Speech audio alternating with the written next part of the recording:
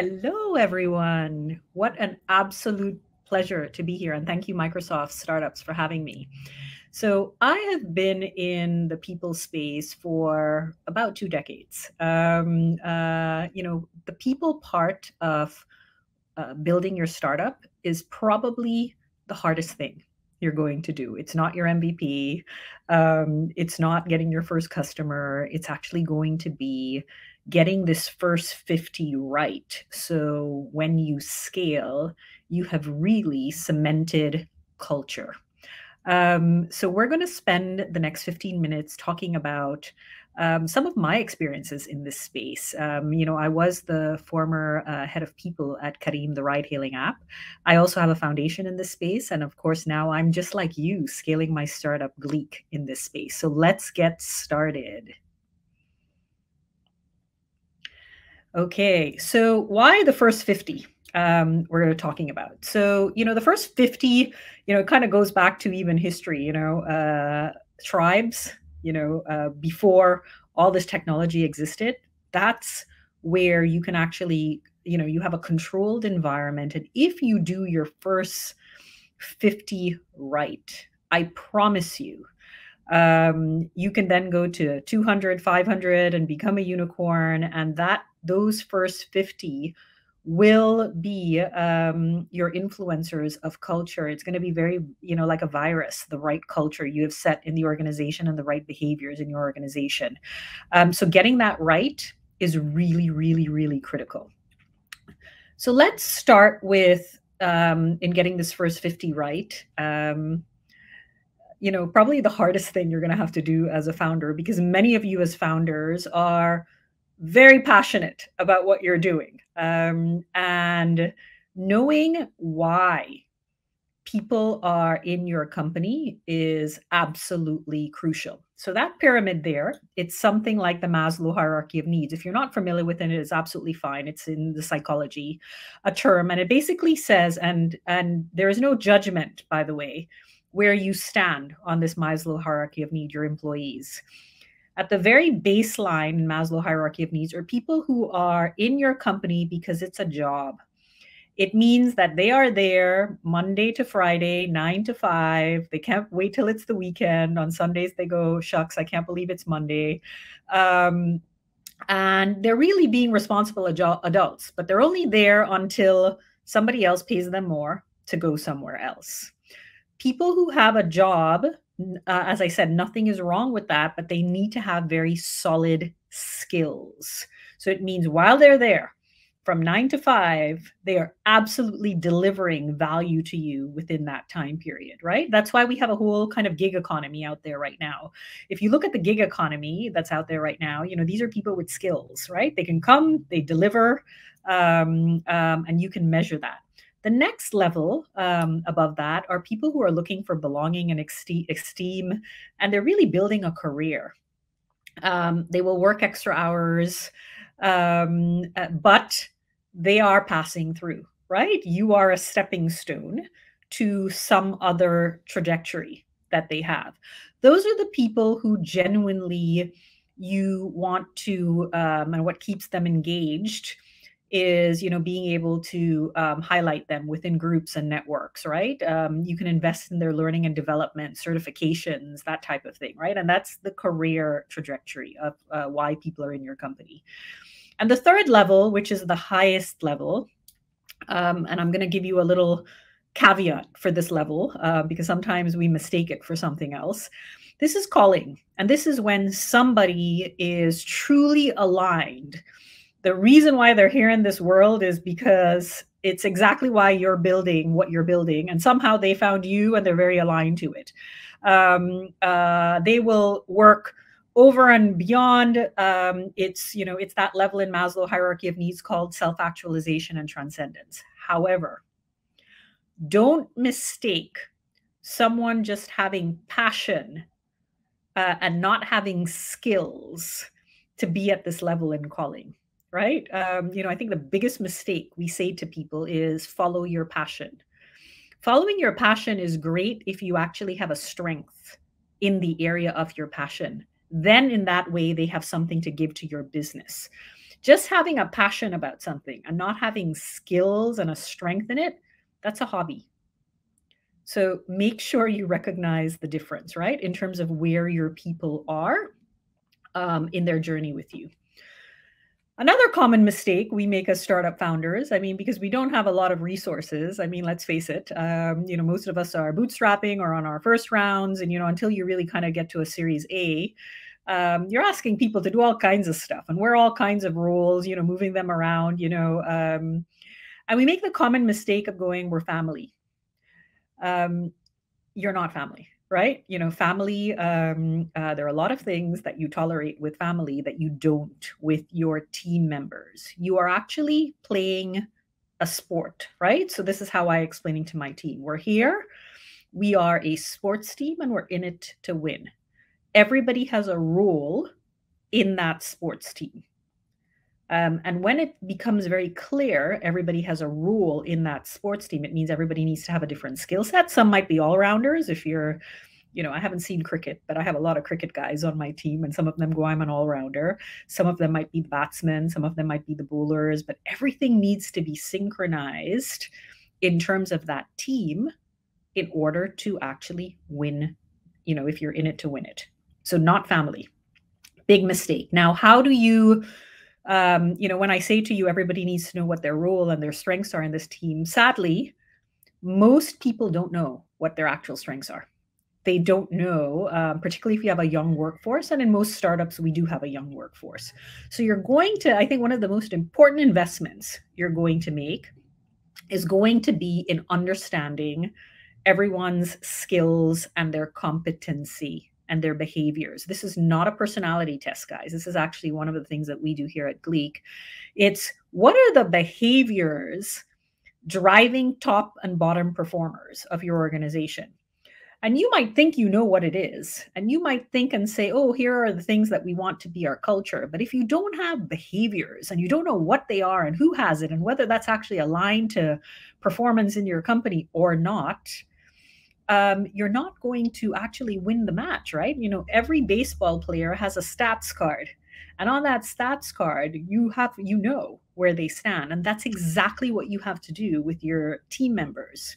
And that is constantly moving and shifting. And that's why I say to you, it's not a personality test. That's one and done. We are not one and done. Many of your people on your team within 3 months, 6 months, just based on exposure, are going to be entirely different people, entirely different behaviors. So being able to monitor what are the behaviors driving performance in your organization and what is not driving performance in your organization is critical. It's also critical on where you're going to spend your money in training and development. So it makes absolutely zero sense to spend money on check the box training and development. Oh, my salespeople need sales training. Yes, but in what behavior do they need sales training? And I'll give you an example. One of our clients was Prada USA, and immediately they came to us and they said, well, our people need to be persuasive and our people need to be thinking on their feet and they need to be extroverted. And we actually did this for them. And guess what? They're a rule-following organization, very process-driven. And guess what? The behavior is that the top performers, people selling the most, were rule-following, conflict resolution, and stress management. You need to know this in your organization in terms of your team. And the reason why you need to know this is it's going to become very apparent very quickly to you, something called Pareto's rule. If I were to say to you, do you know who your top performers are? You all know who they are. And Pareto's rule, Pareto was an economist, an Italian economist who, a really simple rule. Way back, he was a farmer. And he noticed that, 20% of the seeds planted yielded over 80% of, that really healthy crop. And it's the same thing if you take, he kind of looked across the board at that time and said, wait a minute, it's the same thing in every single sector, right? It's the same thing in stocks. 20% of the companies are, giving 80% of the returns. It's the same thing with people in your organization also. 20% of your people, if you're lucky, because in some instances it's less than that, are yielding about 80% of whether it be revenues, depending on the type of businesses you're in, whether it's impact, know who they are, know what the competencies are that's driving in the behavior, and pay them unequally.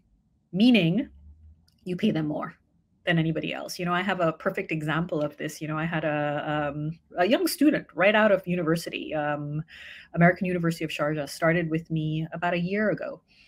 Started part-time. Within 3 months, she got a 400% raise and went on to kind of lead Expo 2020, which is one of our projects that we're powering. Very quickly, I was able to spot what it is the skills were, what it is the competencies were, how different, and that she can drive 80% of what was happening within the organization. And I moved her immediately up to the top. Don't get stuck, which we all do as startups, going, this is what a level 1 looks like, and this is what a level 2 looks like, and this is what a level 3 employee looks like. And after 6 months, you have a review, or 1 year, whatever that time period is, and then you can graduate into that other level.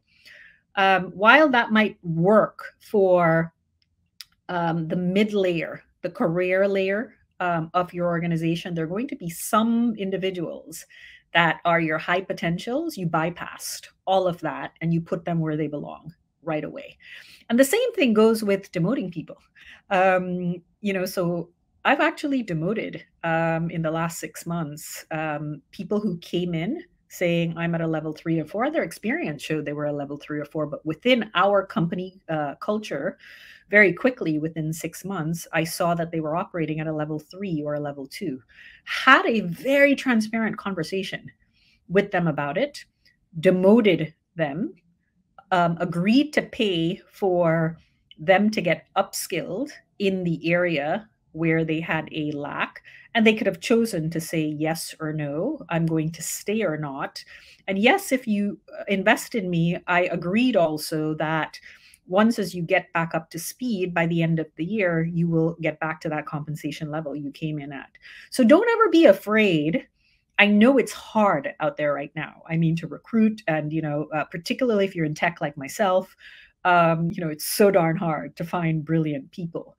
But in that first 50, as I said to you, if you do it right, and I've been in big organizations before with 200, 300, 500 employees, undoing bad culture and undoing bad first set of hires, you don't want to be in that place when you're scaling an organization. You just don't want to be in that place. So spend the time doing that first group right.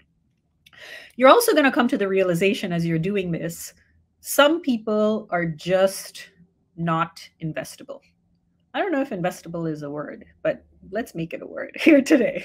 I think you know what that means.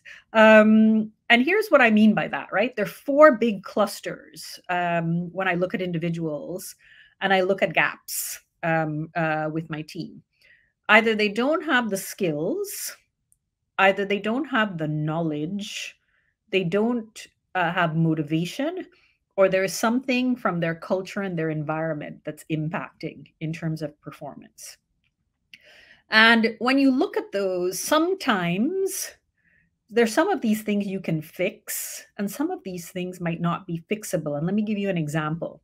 So skills, I think it's a fairly simple one. Some of the skills, particularly hard skills. Some of the soft skills, which is the area, I'm in as the founder of GLEAC, is harder. Because some of the habits of soft skills, bad habits, come from culture and environment. And because, I think it's harder now even than before, because when people are in an office environment, you're able to control the environment. Because most of us are working from home still, you don't know their home environment. You don't know the dynamics with them, with their family members, extended family members living under the same roof, etc. And sometimes it's really difficult in the soft skills,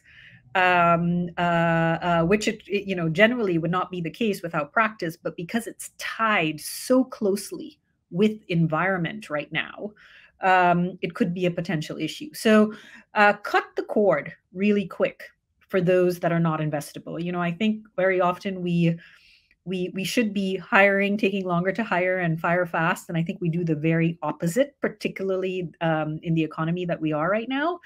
I encourage you not to, because keeping a bad hire, it's like a virus infecting everybody else on the team and in terms of the company, and you need to be able to cut that quickly. The next thing in terms of your workforce, I'm sure many of you have already invested in employee engagement tools and, how do I keep people engaged and happy? And I'm doing surveys. It is not your responsibility to keep your employee happy. I actually create a whole onboarding session on this. And for those of you who would like to get a copy of this, please, you can go ahead and message me on LinkedIn. I'm more than happy to share with you our internal GLEAC onboarding deck. On the onboarding deck, I'm very clear to employees. And it's really simple. Happiness is an inside job and it feels really good. And you need to take responsibility of your own happiness. And, there's a wonderful, framework for this. You have them come up with 3 or 5 questions that they need to ask and answer on a daily basis, rating themselves from 1 to 10. And they can buddy up on doing this. And, every week they're keeping tallies on this. And, one of the simple ones is, did I do my best today to build positive relationships? So let's assume your issue is you're having issues, let's say, with your managers or your bosses. And you ask a simple question: did I do my best today to manage my relationship with my manager or my boss? And rate yourself from 1 to 10. If your issue is communication, did I do my best today to communicate with all stakeholders? Rate yourself from 1 to 10. Did I do my best today to, progress towards a goal? When you make employees responsible for their own happiness, it's a game changer. Because then the conversations become different. It is not your duty and your obligation to keep anyone happy. And then, very last is you're going to mess up. I don't know about you guys, but for me, scaling a startup is the hardest thing I've ever done. Literally, I wake up every day, one in courage, one in fear, going, holy crap. And you're going to, I'm not going to say the bad word, mess up over and over. And you're going to upset your team often. And it's okay. Vulnerability is a strength. And what I do have to say is know your language of love and know your team members' language of love, because you're going to have to hang on those on the bad days. So languages of love, they're love languages for the workplace. They're 5. Words of affirmation. So for example, for me, I love words of affirmation. I love feedback. I love you telling me thank you. I love feeling appreciated with words. Physical touch. I mean, we have to be careful about that in the workplace, but I'm also a hugger, right? So when I do get the opportunity to see my employees, I hug them. Receiving gifts. You have employees and even yourself might like receiving little tokens.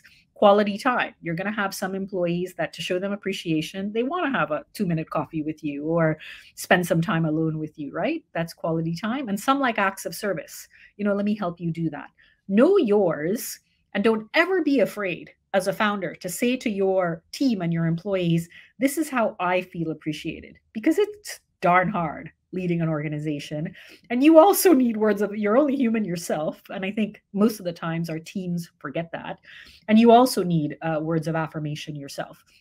So please, note what yours is. I want to thank you wholeheartedly for spending this time. I hope this was helpful to all of you. As I said, reach out to me if there's anything I can do to help you and your startups. And I look forward now to seeing any of your questions.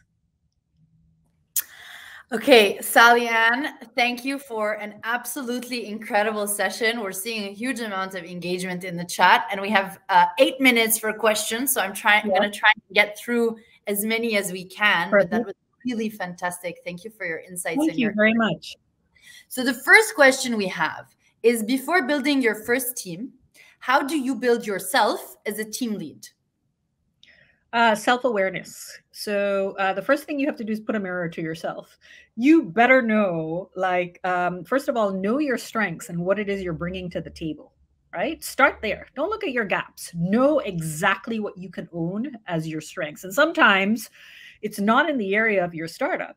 I don't come with a tech background. I'm running a tech company, but I have strong people whispering skills. So know that strength, and then be very conscious of your blind spots and your hidden areas, because that's how you're going to start hiring in terms of your team, right? You first start to cover blind spots, hidden areas in your team. So know yourself. That's where you start, Noor. Okay, so now we have a follow-on question that builds on that. Okay, because I think knowing your blind spots and hiring to complement you as a founder is a really interesting concept. So what, in your opinion, if any, are the must-have skills for your first team versus the sort of nice to have skills? Or is that super subjective depending on you and your company? I think starting off for most startups, before you get to a Series A level where you've kind of figured stuff out, is many of your initial hires are going to be all rounders as you're trying to figure stuff out. Now, if you know going into your startup, let's say you absolutely know you come with years of experience, I'm going into deep tech. I mean, clearly, then you need people in that particular space. If you are truly iterating and you're still trying to figure stuff out, having people with a wide array of skills, which is kind of what I did at GLEAC, really helped. However, those individuals that got me from 0 to 1 are not the individuals who are going to get me from 1 to 100. So just be aware of that. Depending on where you are, now I need to be able to get people who can go deep within particular layers that we've now figured out some stuff. So Noor, it depends where you are in the process. Yes. I think one of the ideas that I love the most is that a startup almost needs 3 different teams depending on where they are in the journey. And sometimes people can make that transition from building to operating to scaling, and sometimes those people can't, right? So let me ask you a somewhat difficult question, right? So we spoke about the sort of hierarchy of needs, yeah? Going from job to calling. Do you think, Sal, that there's a way to upgrade potentially very talented employees from people who are showing up because it's a job to people who are showing up as a calling? Do you want to? I'm going to throw that question right back at you, right? Because there are people that just the way that they're built, right? They're built that I work to just cover, my bills. And outside of that, I'm a DJ or I'm a whatever that is. But when they show up, they're like bloody Picasso with their skills. And I actually have great respect for people like that. A lot of times, people who have jobs and really highly skilled, they perform way better than, so not because you're in your calling. Remember when I said to you, calling, calling is tricky because full competence, right? Yeah, right. There are many people, particularly as a founder, and it's stroking your ego in many ways, where they come and they're like, I love what you're doing. And, I want to do this space. And, it's really stroking your ego, having them around you. And then all of a sudden they don't have the skills, right? It's a very different thing. But they're not exactly what the company needs at that point of the trajectory. I love that. Absolutely. We have time for 2 more minutes, and we just keep getting questions, which I think is testament to how brilliant the insights are. Can you just touch on, because we got a question around ESOP, is how do you split your equity potentially with a co-founder, but also I think relevant to ask about your employees. So how do you think about that, Sal? So, I mean, there's a standard rule, and just remember, you can create what you want, right? So this is the first thing I think many founders forget. However, if you're going to be raising and you're going to have investors, there is a standard. You're putting aside 15%, up to 15% for the employees as part of an ESOP plan. In terms of your founders or your co-founders, it really all depends, right? So at the Y Combinator, just to give you an example, if you've ever tried to apply for the Y Combinator, they don't consider anyone really having skin in the game unless they have more than 15% of your company, right? There are a couple of them in there that says 50%, because then I know they're committed. So there is no, hard rule. I mean, one of the things even creative we've gotten into at our companies, we have this incredible mentor community that's helping us build product, and we're setting aside 15% in our version of MSOP as they're helping us build a company. So I think you really need to decide, do you fit kind of the mold of I'm going to have investors, I need to take the traditional point of view, it's about 15%, or I'm going to create something that suits really the niche of my organization and my needs. So again, it's very fluid, that response, Noor. Sal, I'm gonna try and squeeze in one more question just because I'm being greedy. We just have 2 minutes left. But assume you, the founder, have made a mistake, okay? And you hired somebody and you maybe see a different kind of trajectory for them than the one that you hired them for, or you want to shift them around, not necessarily move them out of your organization. How would you go about managing that with the employee? Okay, so that's not a difficult conversation. I do it all the time. All the time. So share the pearls of wisdom, please.